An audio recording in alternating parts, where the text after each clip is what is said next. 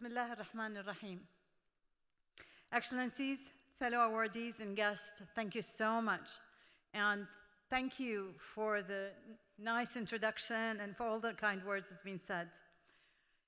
I wish to express my sincere appreciation for tonight's recognition as one of this year's Arabian Business Award winners. Thank you very much. I'm honored to accept this prestigious award for achievements over the past 3 decades, and now I'm officially retired as a minister. So you've made this as a finale for me, thank you. I wish to focus my remarks on what these awards signify to our next generation of youth. And I was very happy to see that you actually had awards for the future for the kids. These kids are the generation of youth who will become the future leaders in our region.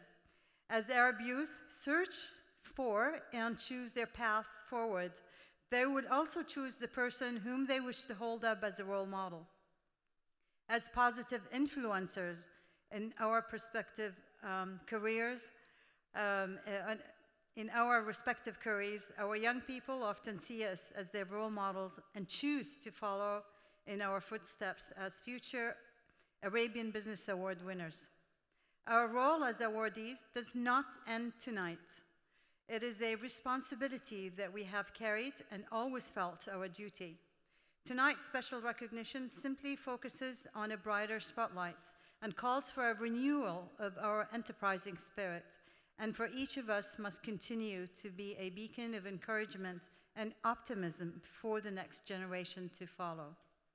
For me personally, beginning with my first governmental responsibilities, evolving to leading 4 different ministries, and now as president of Zayed University with some 9,500 students on our 2 campuses in Abu Dhabi and Dubai, I have had the opportunity and honor to serve the nation in both public office and in business enterprises, and among our youth even more frequently.